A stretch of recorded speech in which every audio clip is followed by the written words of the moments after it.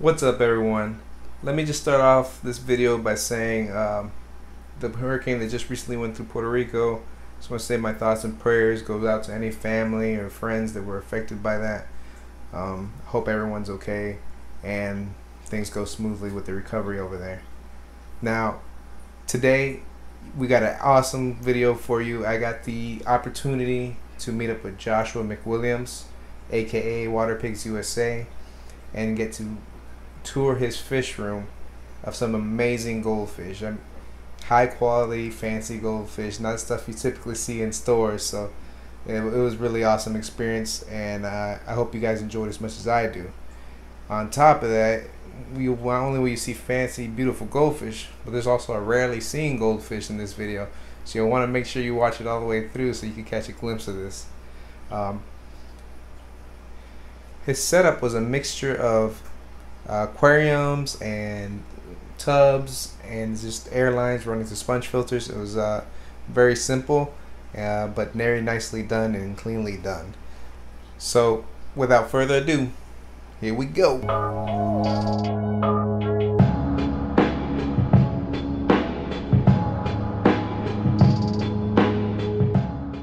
So what are we looking at here, Josh? In this tank there is a Ryukin and telescope cross that I bred myself. They're an outcross project that I'm working on to create a line of Dumikins.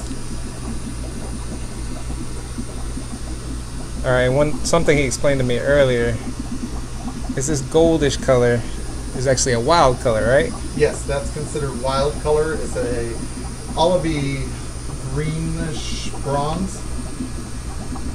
It's actually one of my favorite ones in this tank. Let me not say overall, because we all know you got some beautiful fish. It's just not common to me. I look like I could just take it out and hang it on my gold chain. Yeah. Alright, let's get that low. What we got over here? Alright, what do we got here? Alrighty, in this tank we have butterfly telescopes. They were bred from a red and a black cross, and so we have some of the actual red and black showing in the offspring. What kind of snail you got there in the back? I have a Trappador, and then there's some common ram's horn in there also. The Trappadors don't reproduce as fast, and I usually try to keep a few of those around in the tanks to keep as a little cleanup guy. Yeah, he's really cool looking.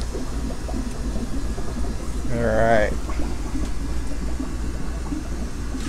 And down here. Down there we have a Vietnamese telescope. They have a little bit of a different shaped body and tail set as the traditional Chinese butterfly telescope, along with a wild colored Ranchu. The Ranchu, both of those were hobbyist bred.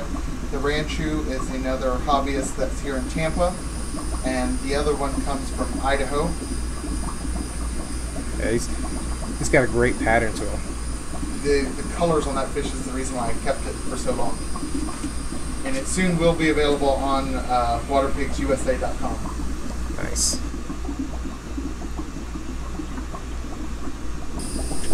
Alrighty, and here we have some Chinese imported lion heads. They're the traditional form of lion heads that come from China that Ranchus were actually developed from. And the Chinese always have a more flatter back than the Ranchu, and they have overdeveloped wings, which is the growth that comes on their heads. Yep. And about how old did you say these are? Those are probably a little under a year old. The pattern on this one's head is great.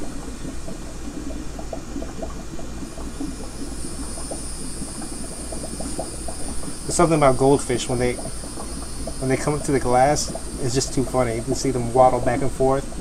Yeah, they really have general interest, I think, in what you're doing, and probably 9 times out of 10 it's because they think you're going to feed them. They do like to eat. Hence, water piggies. That is exactly how I got my name. What beauties do we have here? Alright, these are some imported Chinese Ryukins of a calico variety. Some of the different importers and growers actually grow different body types. These typically don't have the classic really deep body and high hump that some Ryukins do. This particular breeder, I assuming, concentrated more on color pattern than they did body type.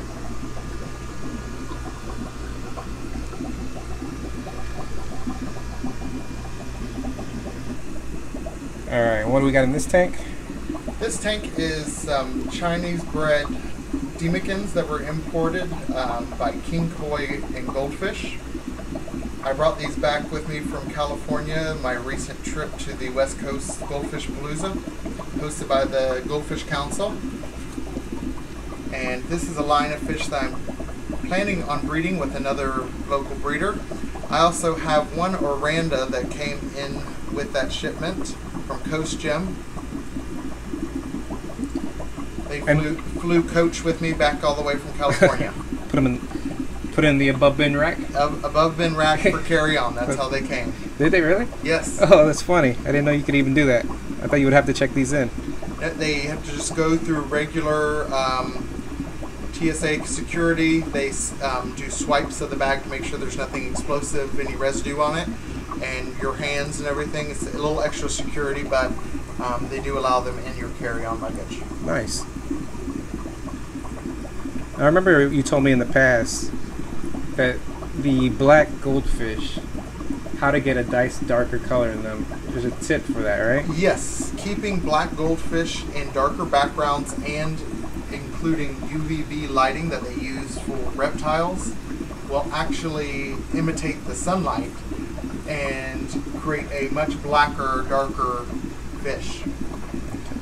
But sunlight's always your number one friend for these fish.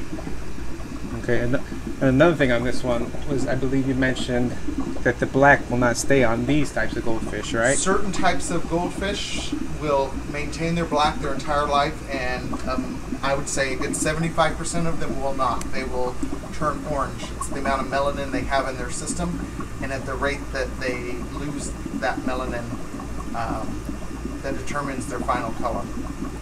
Yeah, you can see here the gold underlying on this black fish, even though it looks amazing. So it's kind of cool to have while it's growing out. And telescopes are the only true black. Everything else was bred to a telescope to get black color. Alright, and then down below, looks like you got a grow out tank of some sort? Yeah, this is a very shallow bin that I keep for fish that require shallow water. These are golf ball pearl scales, also imported from China. Why do they call them golf balls? Just like what you see, they look like they swallowed a golf ball. Yeah, they really are little round butter balls. They and that's a natural body shape. Well, as natural as a mutated goldfish can be, but that nothing is done really to enhance that shape, other than genetics.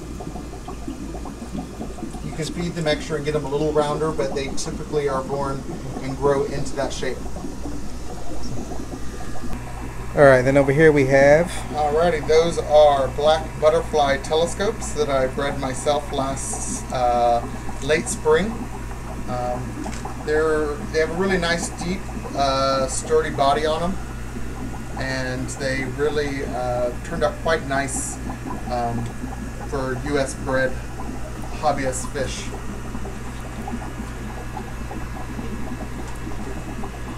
And I gotta say, I think these are one of my favorites that you have. Thank you. Because, there's just something about the black ones with the high fins. It just looks so, I don't know, they're kind of a tougher looking goldfish compared to most of the other fish.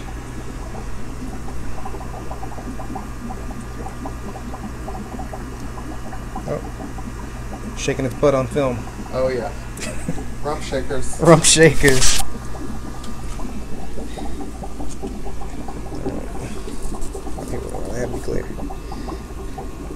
Alright, and then down here it looks like we got something similar, right? Yes, these are a group of black broadtail moors bred by a local breeder here in the U.S. in Kansas, Amy Shanka. They are really beautiful fish. They're not too happy in the warmer weather. They seem to be more active when it's actually a little cooler. But so they're pouting a little bit here. But they're really a beautiful fish with a lot of long, trailing, draping tail fin. And that's what broadtail means? Is yes. Basically the almost like veil tail of the yes, goldfish world? It's similar to veil tail. And the variety without the telescope eyes are typically called veil tails. Oh, okay. So in combination with the telescope is when you get the broadtail. Nice. Alright, looks like we got another grow out tank here of some sort. Some beautiful little gold and black combinations along with a nice big red one here. So Josh, what do we got in this tank? This tank is my new line of butterfly telescopes that I'm working with. They're a red and white line. And this is some babies that I have selected for resale and to get other people in the hobby interested. Plan on sending these out to different people. But this is a really nice group. Their eyes are really nicely well balanced compared to their bodies, and they're some varied in sizes, which you'll find with goldfish. These are all from one spawning.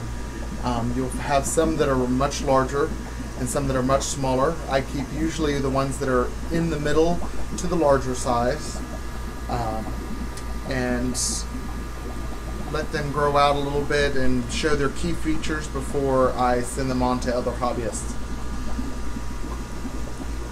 Okay, while we're on the subject, where could people find your fish if they were interested in goldfish? Yeah, if they're interested in getting some of the lines of goldfish that I'm working with, they can purchase them on my website at WaterpigsUSA.com. Okay. Or they can even contact me through direct messenger on Instagram or Facebook, which you can also find me at WaterpigsUSA.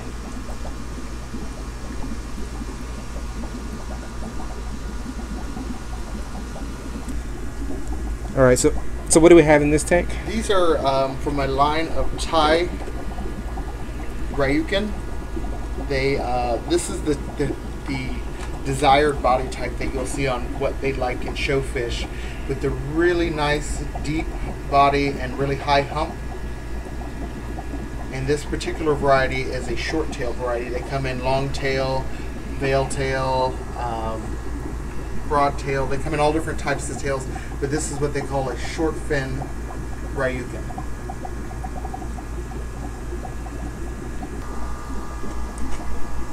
Alright, and then in this tank we got some of Josh's own spawns. And go ahead and take the floor there, Josh. Alrighty, these particular fish are from my same spawn as the other butterfly telescope we looked at, but these are the ones that I'm actually considering keeping to breed back into the line. So these are my future breeders that I have separated. I'm giving them a little special attention and observing them more to select my future breeders. So let me ask you, what characteristics do you look for when you're selecting your future breeders in this line? So in this particular line, they're butterfly telescopes. So there's two things on the fish that are really important, and that's their tail, and then telescope is their eyes. So butterfly telescopes, they have to have a nice butterfly-shaped tail when viewed from above, and they have to have the really nice, even telescope eyes. Okay, and we'll get to the parents here in a minute, right? Yes. And they're enjoyed, really, top view to me is the best way to enjoy them, and you'll be able to see their parents' top view when we get to them. Okay, so one of the more rarer fish that Josh is involved with is going to be shown right here. Why don't you tell us what you got here, Josh? I have blue egg phoenix, which are a very rare breed goldfish. They have they're dorsaless, so lack of dorsal fins. They have zero wind growth, that's on their heads, and they have a long flowing phoenix tail.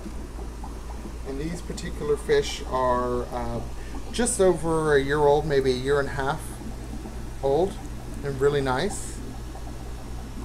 And I can give you a view of them from the side since they're not being kept in a tank.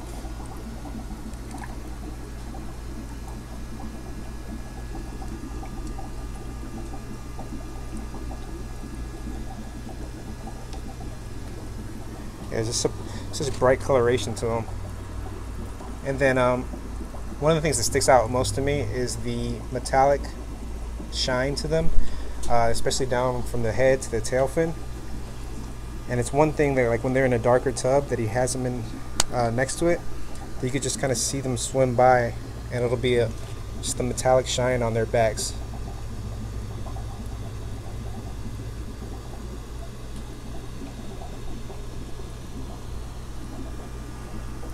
Just amazing fish. And you said there was a cultural thing to these fish as well, right?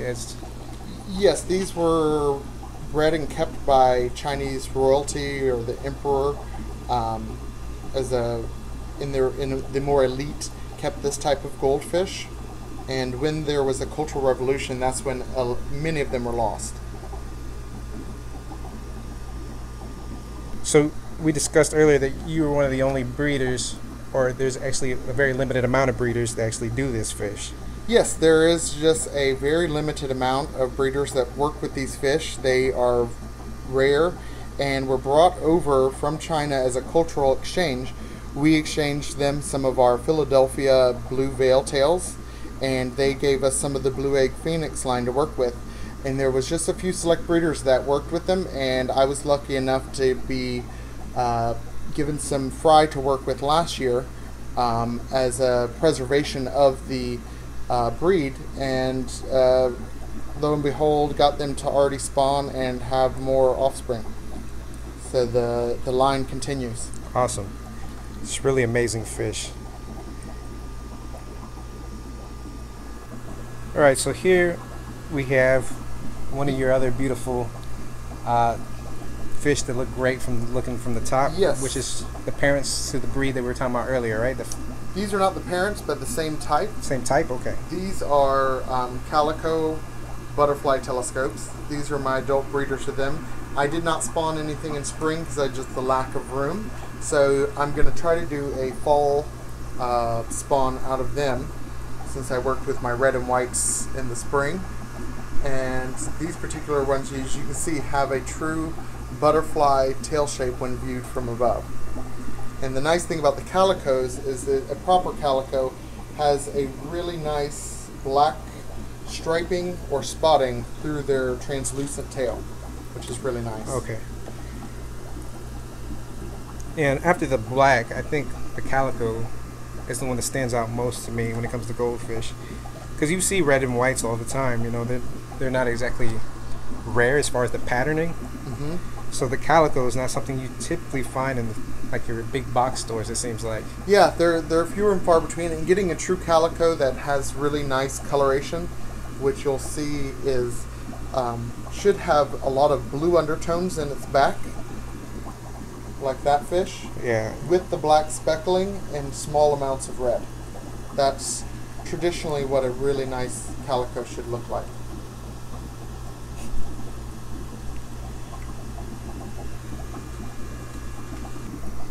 Alright, and now we have another beauty.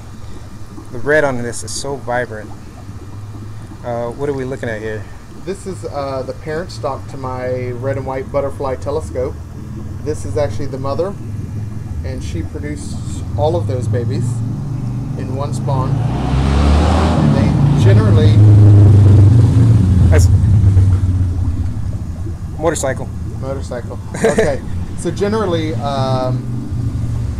goldfish in general have thousands of eggs, and then we cull down from the group and pick out the ones that are the healthiest. But this is the mother. They're very friendly. They actually like being handled. So you chose this one once again because the telescope, so it's got nice shape to the eyes. Nice shape eyes, and its tail, when viewed from above, is a true butterfly pattern.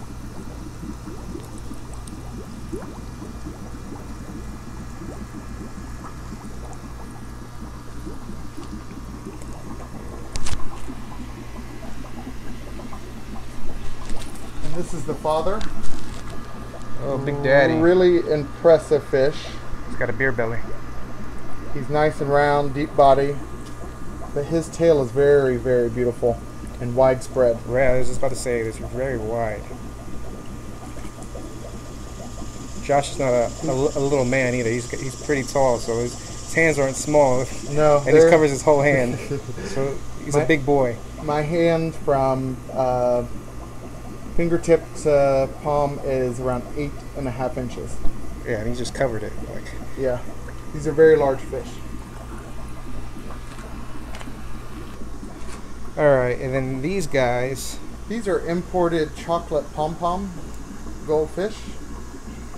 They're not a true, like, milky chocolate that you would eat. They are a little bit lighter with some red undertones. You're saying these aren't edible?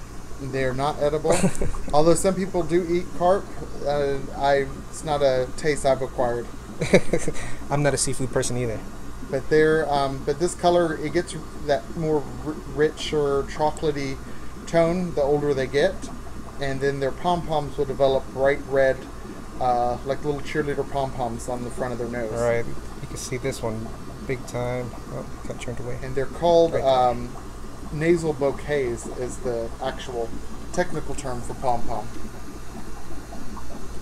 So this one's white. You see that one? It's white versus the other ones. Do you find that makes a difference once they get older, like the color when they're juveniles? The white, it just means it's going through its color change. Oh, okay, so that one's going through it earlier than the other ones. Yes, so that one is going to probably be the first one for its pom-poms to turn red.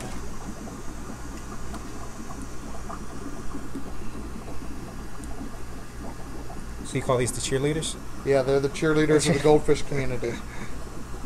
Need to have them at all the goldfish bowls. Alright, here we have a bubble eye. Very feisty bubble eye. And this is black, and it's a true black that will probably remain black for most of its life. But these fish are really good for ponds. They don't typically do as well in tanks, but they do like pond life, and you see their eyes are actually on top of their head, and then their fluid-filled sacs are right below their eyes. But they're really fun, different variety of fish, and they're very active swimmers. You would think the bubbles would slow them down, but they're very fast and actually quite spunky of the goldfish world. When I first started keeping them, I was not expecting that. I thought they would be sluggish and slow-moving fish, but they're actually quite spunky and really fast swimmers. Yeah, it's kind of surprising. You'd think they'd be slower and probably a little more cautious because of that. Because, yeah, you don't want that getting snagged on anything. I think that's a common thing that happens with some people that keep them in aquariums, to keep unsafe decorations with them, right? And yes, and they will pop. And you also told me if it pops, something happens to the bubble itself, right? Yeah, and well, it opens it up for infection, but on top of it, if it does grow back, it grows back at a different rate and will always be a different size than the other one. But we'll see him swim away. He is not slow moving.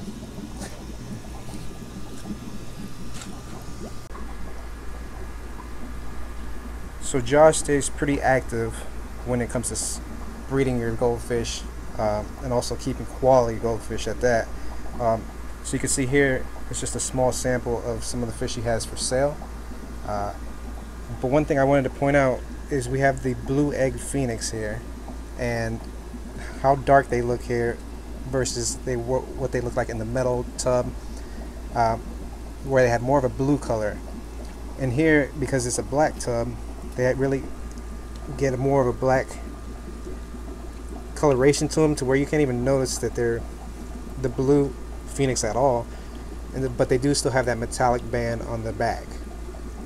Now he has some set to the side here in a basket that they're getting ready to ship, and you can see how drastically the change has occurred just from the background, and they're just adapting to their surroundings. So when people say that a fish in a bag completely looks different than how it's going to look like in your aquarium, you can see here how dramatic it could be with some fish in particular. Because when I look at these, I can't even tell that they're the same fish until you pointed it out to me. But by keeping them here, you can actually see a lot of the underlying colors that you don't notice once they're in a darker environment. Still beautiful fish, though. All right. So, Josh, first of all, thank you for letting us in your madhouse here. Yeah. Of a beautiful goldfish, of course. For those of you guys that don't know, I do know Josh through the Tampa Bay Aquarium Society, which is our local fish club, and he's a huge member there. He's pretty much taken over people's lives with goldfish. He's introduced it to a lot of the people there, and people have realized the beauty that he produces and started to keep them to themselves. He's also a huge member in the goldfish community. Once again, I think we already mentioned, you can find you on Instagram, Facebook. He also has his website. It's up and coming. It's a work in progress. I'm a little bit finicky on my content and on what I actually put on there. So it's work in progress to get to where the finished product that I want to produce. Right. So, which you can tell you're a little finicky by, with the stuff that you produce, right? Because everything here is high quality. You've taken your time and you perfect the line that you're working with. It's very impressive. Everything here is impressive. There's not one fish that I can see where it's just like, okay, and he's just keeping that out of generosity for the fish. No, these are amazing fish, and you do a great job. And then you, on top of that, you were telling me how healthy you keep your fish and take the precautions when keeping these fish. Yes, biosecurity is an important issue when dealing with imported fish. And I'm sure it's the same in other aspects, not just goldfish, especially when dealing with wild caught fish. I mean, there's a lot of parasites and stuff like that. But there's different diseases and parasites that are found on these farms that are kept, in the Asian communities. Thailand, China, Japan are all big exporters of goldfish. And so when bringing them into my system, which it's very important for me to do a really strict quarantine. I do full rounds of preventative medication and parasite removal. And to me, that's super important because all it takes is bringing one fish in that might possibly have something and introducing it into your system that could, devastate your entire population of goldfish. So to me, it's very important to take those precautions to keep the health of my fish at its utmost best it can be. Right. And we've all seen it. If you're watching YouTube, you've probably seen things that Jenny from Solid Aqua has gone through, people like Lucas Bretts and other YouTube fish keepers that you can see how important it is to maintain that quality of fish in the fish room. And then even if you're a new person that's into the fish hobby, it's important to produce a high quality fish to give to them because it could influence the future of their fish keeping hobby for them. And we as fish keepers only want this community to grow. And when we get something into someone's hand, we want to make sure it's the easiest process for them as possible. And we give them the best opportunity to be successful with it. So the Goldfish Council is another thing that you're a big influence in. You're hit the ground running with this goldfish thing. Yeah. The Goldfish Council is an organization that was founded only last year. There was a lack of groups. There was small groups of people that remained in what they call a breeder circle, where they exchanged fish and stuff like that. But they needed a community that not only promoted the hobby itself, but doing good things for the hobby, as in education and research. And that's the main focus of the Goldfish Council. And that's why I decided to volunteer my time and efforts, is to promote the education and the research side of it. They also have standards that can be used in goldfish shows. I'm a certified judge through the Goldfish Council, and travel around and judge different shows But the main focus is education and research. Right now we're in the process of getting money together to launch our first research project. But we are hosting these educational events, and also in the background we're working on doing online educational sources on our website.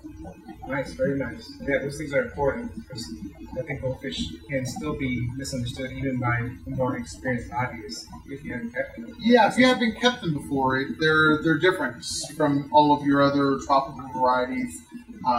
As in, the amount of filtration it takes. They produce way more waste than any of your other fish. And just learning all the different things from your water quality, disease and parasite prevention, into actually what it takes, the genetics and understanding color and variety when you're working with different lines of fish. So, one thing that, first of all, when I started, or when I met Josh in Technical Society, I wasn't a goldfish fan. I did watch Solid Gold Aquatics. I thought her fish were cool, and this is no knock on her stuff. But when I saw Josh's stuff in person, when you see a goldfish in person, sometimes seeing it on camera doesn't quite do it justice. And when I saw this big fat water pig, as you guys say, I was just amazed by it, and I actually am very likely to own goldfish in the future now because of it. Because it really is something different compared to most fish that you see in the freshwater community. And another thing, I think the first time we met, I actually just saw you on Solid Gold Aquatics channel for Goldfish and Koi show down in Orlando. Yes. And now you just came back from, what was the show that you just did? It was our first annual West Coast Goldfish Palooza. Goldfish Palooza in California. Yep. And which was pretty successful, and hopefully will be very successful. And we've already are in the works of planning next year, so we're making it an annual event. We got a lot of support from the local people there that want to see it there again. So as long as they're putting forth the effort, the Goldfish Council is committed to working with whatever group in the country that actually are willing to host us. We're willing, if you're willing to put in the work of the planning, we're willing to send our representatives and to provide resources to give you that education and the show. Amazing, amazing. And us as hobbyists, it's important that if you're local, and even if you don't keep goldfish, try to attend these things, because if the goldfish community grows, we all grow as a community. And there's been, you guys have seen me at betta shows. I've even gone to saltwater shows because we all benefit from each other. And as it grows, more people get involved, and more people get involved, and more strains of fish we get. And of course, there's always battles with whether we can keep fish or not, as you've seen on Rachel Leary's channels. And the more popular it becomes, the harder it is for them to stop us from keeping these fish. And it really is an enjoyable hobby for all of us, or else you wouldn't be watching this video. And I gotta say, everywhere if you're not enjoying this, I don't know what will. This doesn't change your mind. You gotta see them in person. So if you have a local person that keeps fancy goldfish like this, go ahead and check them out, because it really is impressive. Yeah, they're really a labor of love. There's some work, but every morning I come up here and I am greeted with these bubbly personalities waiting to be fed.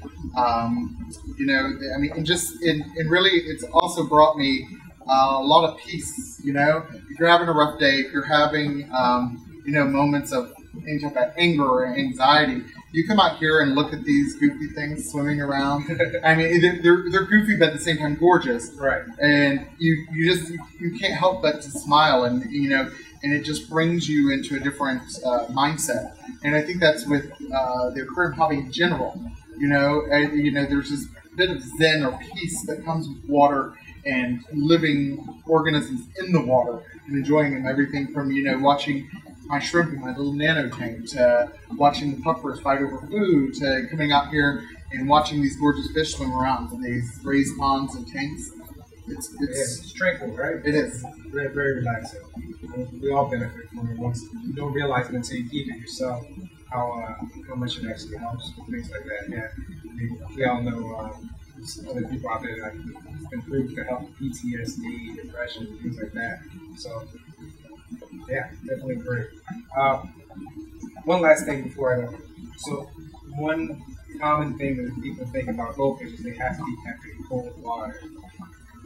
You can see here, even outside, it's Florida, it does get hot. Your fish are doing not only great but thriving. So, what is it? Cold water. Well, goldfish are cold water fish, but what that means is they can tolerate cold water. It does not mean that they love cold water. Some people think that they need cold water at some point to hibernate at certain points. I have found, my fish do really well in the warmer water.